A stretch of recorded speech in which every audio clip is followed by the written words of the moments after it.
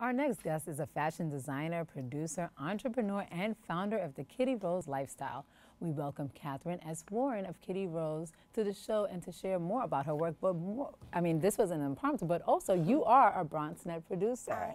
So can we give her a round of applause for that? Here's my camera. Very own Access producer here. So you have a show here at BronxNet called Natural Sessions, yes, right? I do. And you were trained here as an Access producer. So talk to us about that. Talk to us about your show and your experience as a BronxNet producer. Well, I took the field producer certification course back in 2015. So right away, well, not really right away, about a few months later, I kind of already knew the concept of what it is that I wanted to do. I was producing radio. So it was just a natural evolvement, I guess, to go into television. And then I started filming in North Carolina last year, and because of a breakup, I realized that I had a show.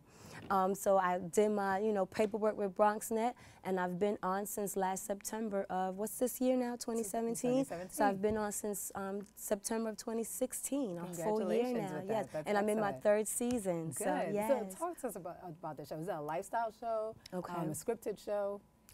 It's a raw, candid conversation style, documentary style show, similar to us, similar to Open, but we're not in a studio environment where we shoot on location.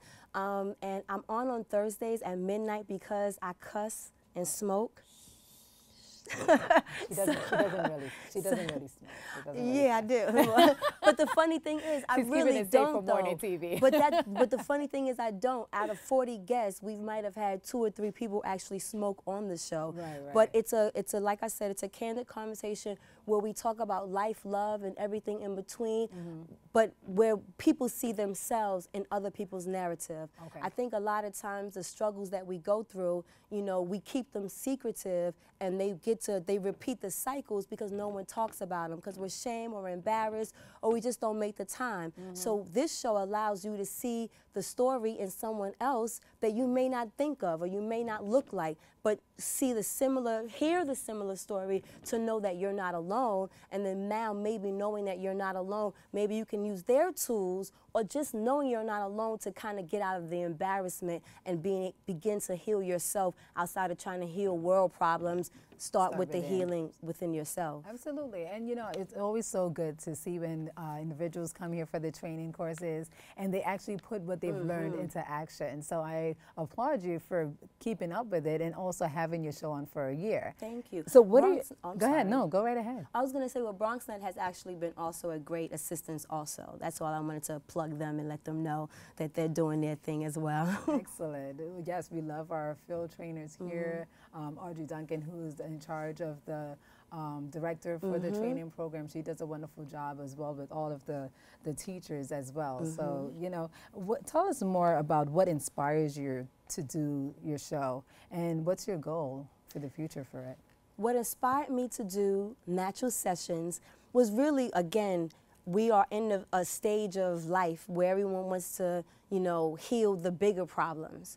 But what I realized is that in order for us to heal the bigger problems, we have to heal what's kind of not cool about ourselves and take accountability. So I kind of just want to, take that Band-Aid off and not do temporary healing. I actually want to provide solid action plans for people to do that self-healing and know that it's okay because it's just a part of life. And then within that self-healing, then they can do the healing in their homes, and then in the healing in the homes, then on a global level, we can actually make change. So that's pretty much what my goal is. It's like, in order for us to, I want to be the change, what they say, that you want to see. So I'm not a talker. Well, I am a talker.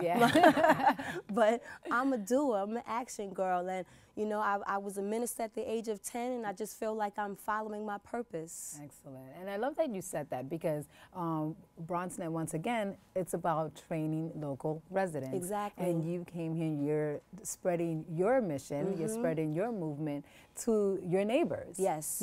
So talk about how important that is, or how it's made you feel. When people are watching you and they're saying, you know what, Catherine, that was a great show. Your advice really helped me. Well, it's good and bad. Well, no, it's all good. But I say the bad because with all the good comments you get now your slew of, well, why you did that, and why'd you talk about that, and that was too much. But the good overshadows that, which allows me to keep going. But I think it's that community. I'm that village girl. Yeah. I'm that person who believes in taking care of the village and being involved in the village. And I grew up as one of Jehovah's Witnesses. So going knocking on my neighbors' doors is not new to me. Talking to my community, sharing with my community, especially when it comes to the urgency of life. We don't have time to just sit on the what they call it, on the field, on the sidelines. You know, we have to actually be a part of action. And again, you know, these sayings that we have out there are not sayings for no reason. If you want to see change, you have to be a part of it. If you want to be a part of what's going on, then you have to be involved tomorrow. Absolutely. You know what I'm saying? November 7th, plug, because I'm not a voter, but I'm also not a complainer.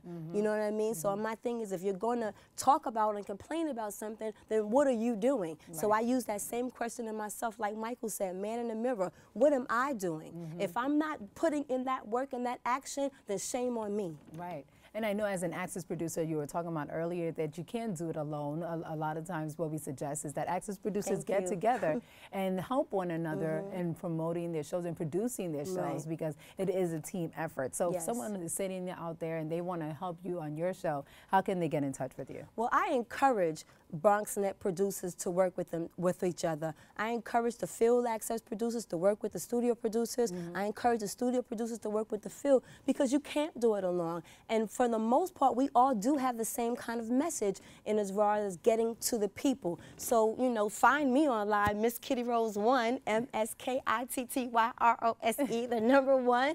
My handle is the same on all social media. BronxNet, we got a producers page on Facebook. So, you know, producers who are looking to work together, yo, if you can, I'm sorry. You can find me in that group. You can find me in that group page and be like, yo, I want to work with you. I'm always looking for more work. Excellent. Assistance, well, you know about the hard rap as an Access producer. Yes, we have to go. So, but as Kitty was saying, Catherine, you know, if you want to be an Access producer, you know, you could just log on to BronxNet.org and check out how you could be a field or studio producer.